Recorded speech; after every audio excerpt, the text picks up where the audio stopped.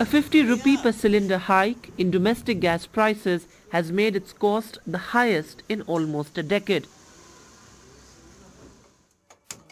The latest hike means 54-year-old Neena Devi, a daily wage labourer in Nagaland's Kohima, may have no choice but to switch back to cooking food on her clay stove to feed her family of 5.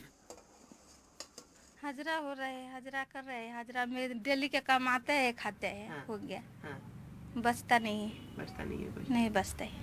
तो रह गया बात, नई gas में उठाएंगे तो क्या करें, चूल्हा छोड़कर खुरी पर खाना बनाना पड़ेगा, वैसे करना ही पड़ेगा, उपाय नहीं है सर। सरकार से यही प्रार्थना करेंगे कि थोड़ा बहुत कमती हम लोग का गरीब को देखना चाहिए, यही और प्रार्थना, और क्या करेंगे sir.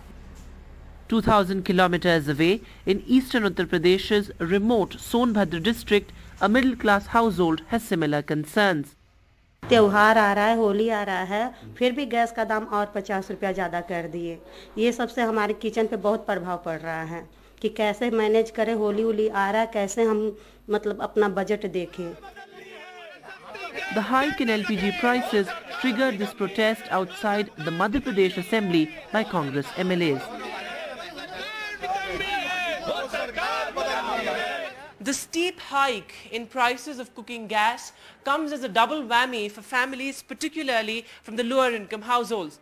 These are families that are already reeling under inflationary pressures with skyrocketing prices of oil, pulses, milk and basic items needed for survival. With Priyanshi Sharma in Delhi and camera person Sanjay Chakravarti in Kohima, Vedant for NDTV.